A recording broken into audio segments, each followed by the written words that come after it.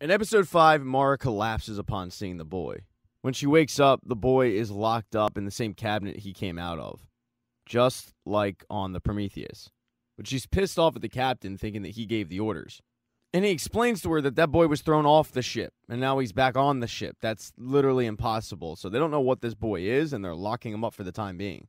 He, however, still wants to find out why her name was on the Prometheus' passenger list. She, though, doesn't get a chance to answer it because the door opens up and it's Tolva, holding a pistol, but she says that she comes in peace. Tolva couldn't take the talk in third class.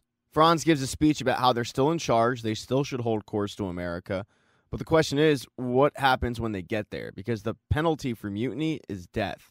Tolva's mother stands up and says, we're not giving this ship back. If there have to be more casualties, then so be it, but justice is always on the side of the survivors. Meaning, if we got to kill more people, then, oh well.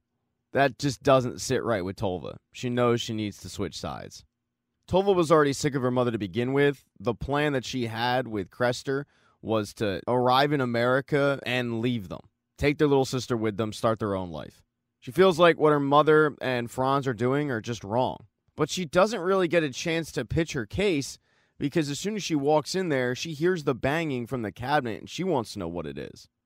Mara walks over to let the boy out, and everybody draws their guns at Mara, telling her to stay away from the cabinet. One man in particular has an itchy trigger finger, and he fires his gun at Mara. Daniel dives to protect her, but all of a sudden, time just stops. It's frozen. Mara actually walks over and takes the bullet with her. She then lets the boy out of the cabinet and asks him, did the pyramid you're holding do this? But just like before, he doesn't say a word. Instead, he grabs her hand and they walk out of there. So when time starts back up again, everybody in the room thinks that Mara just simply disappeared. They're all really confused, but then they start hearing a siren go off. They're a little freaked out because they have no idea what that siren means. And this same goes for the people in third class. They're also freaked out. They don't know what the siren means either. Each side thinks the other one is doing it. There's a little bit of infighting, and Tolva has to get in the way and say, look, you're the captain. What do you want to do? And the captain is freaked out. He admits that he has no idea what's going on, but what he does know is they've been firing the engines at full blast for the past 2 days. They probably only have 2 more days of coal left, and they're 4 days off of land, which means that if they keep going the way that they're going, they're going to end up just drifting off into the ocean. So it is vitally important that they stop the third-class group. They need to take the ship back. Then, almost as quickly as it started, the siren stops, but it's replaced by a ticking, and that ticking has a trance-like effect on some of the passengers. People are dropping what they're doing and heading to the top deck, not stopping for anything, not listening when their name is called. One of those people is Yuck.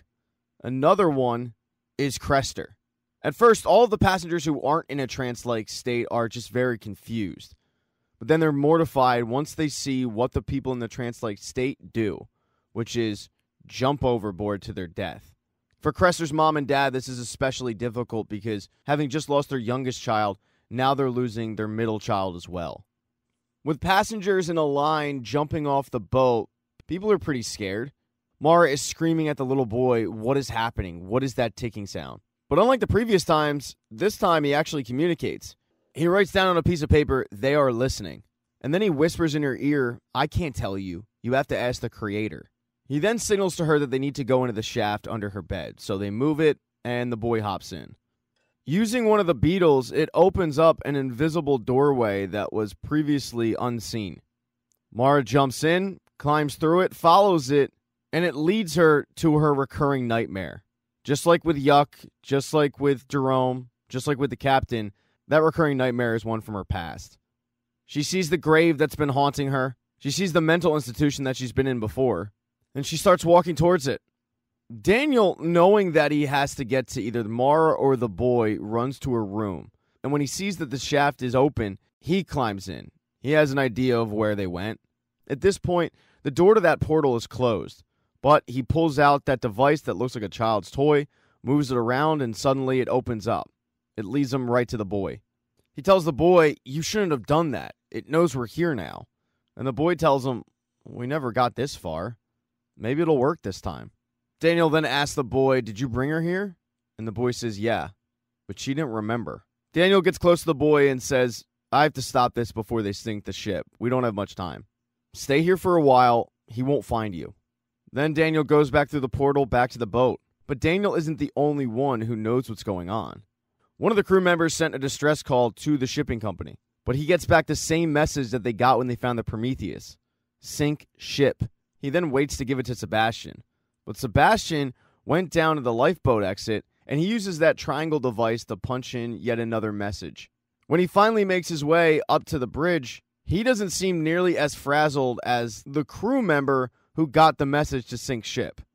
He instead pulls out a device, the same device that Daniel has, moves a couple buttons around, and the crew member collapses. So Daniel is definitely not the only one who has an idea of what's going on. The difference is Daniel's trying to stop it, or at the very least, stop people from jumping overboard. Those that aren't in a trance-like state have hunkered down, literally tying themselves up to poles so that if this thing is contagious, they don't walk right off the boat. In order to stop it, Daniel heads down to the steam room and starts using that device to control the machine they were told measures steam. He's caught, however, by one of the crew members in the boiler room who has way too many questions and Daniel doesn't have the patience to answer them. As Daniel is trying to fix this thing, the crew member attacks him. Luckily for Daniel, he's able to use that device to immobilize the crew member, just like Sebastian on the bridge. He then continues to go back to work to stop the ticking. All this time, Mara has been stuck in her dream, or her nightmare. She makes her way to the mental hospital, goes upstairs, and she sees a familiar face. It's her dad. He asks her, where did you hide it? But she's in disbelief that any of this is real. She starts asking him, how did I get here? How is any of this possible? Where is Kieran? What have you done with him? He found out what you were doing on these ships, didn't he? And Kieran obviously is her brother. Her dad, though, says, you're not asking the right questions. And then he suddenly disappears. Mara is grabbed by two nurses and injected with something. When she wakes up, she's back on the ship, back in her bed. She knows all that happened, though, because her wrists indicate that she was tied up.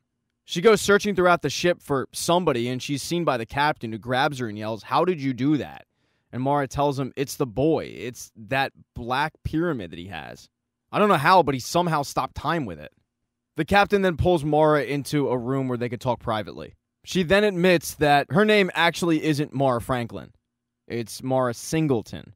Henry Singleton is her father, a.k.a. the guy that bought the ships. She thinks that this must be some kind of experiment because her father dedicated his life to studying human behavior. She tells the captain that her dad was never interested in owning a fleet of ships, so she's positive that he did something to them. She doesn't know how, but she figures that somehow her dad is studying the passengers on board. She then pulls out the letter that she has, and she says, well, that letter you showed me, I got one too. It says Henry because my middle name was Henriette, but that's what my brother called me because he used to make fun of me for being so similar to my father. About 4 months ago, my brother contacted me and he wanted to meet me at the docks in Southampton.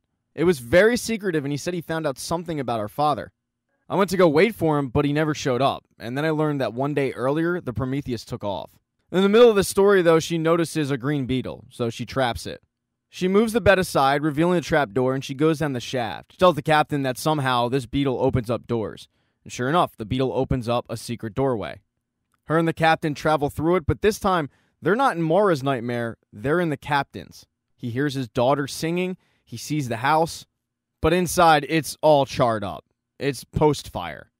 The captain's very confused, and Mara explains that this landscape is because that shaft was under the captain's bed. If you go into the shaft under Mara's bed, it gives you a different kind of landscape. Each one seems to be fitted to whoever was staying in that room. They return back to the ship, and they continue to try to make sense of all of it. The captain asks her, do you think this is some kind of a dream?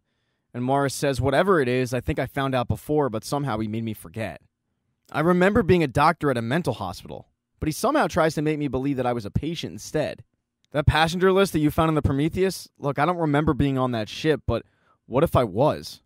The captain looks at her and says, well, that wasn't the only weird thing on that list. He pulls it out and shows Mara that he was listed as the captain. And while he doesn't know how any of it is possible, he thinks he might have been the captain of the Prometheus. Suddenly, the ticking just stops, because down in the steam room, Daniel has been able to shut it off. The survivors celebrate the fact that they're still alive. They then, one by one, make their way to the top deck, where they see that there aren't many of them still alive. Virginia, in particular, looks pretty shaken up. She sees the captain and says, "It's really good to see you because I just had one of the strangest dreams." The rest of the group seems pretty aware, though, that what they experienced wasn't a dream. The second to last person to come to the top deck is Sebastian, the first mate. He never mentions to the captain at all that he knows what's going on. He just hands him the telegram from the shipping company that says sink ship. And they're all kind of confused on why the company would send the same message. And then Daniel, who was the last person to come to the top deck, says, "What if they weren't talking about the Prometheus?" Now remember, earlier the first mate sent a message using the arrows, and that message gets received by Mara's father. He gets the telegram back and tells the person that's working for him, tell him he doesn't have much more time. Tell him he needs to bring me the boy. He then gets up, opens a curtain, and he's staring at what appears to be a giant black pyramid. Thank you so much for checking out this recap. Please consider subscribing to the channel and subscribing to my Patreon. Hit thumbs up if you liked it. Smash that thumbs down button if you thought it sucked. If you left a comment, I don't get back to you. I usually don't check the comments unless they're like a super comment. Also, if you don't see the next video up on the end screen, not to worry, it'll be up in a day or two.